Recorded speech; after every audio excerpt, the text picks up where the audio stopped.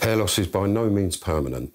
I categorise hair loss into three areas: temporary, semi-permanent and permanent. And that is determined the ability that the hair has to recover and grow again. And all three categories involve hair loss. There is temporary hair loss, semi-permanent and permanent hair loss. The most common one, the biggest category, the largest category, is temporary, because the hair is a very good barometer and will pick up dietary deficiencies, medication, cancer treatment, all those sort of things. So that's the biggest category. But there is also diseases, there's injury. You burn your scalp, you get hit over the head, there are permanent destruction of the hair follicle, which results in permanent hair loss. So there's three categories, and the temporary one is the largest one.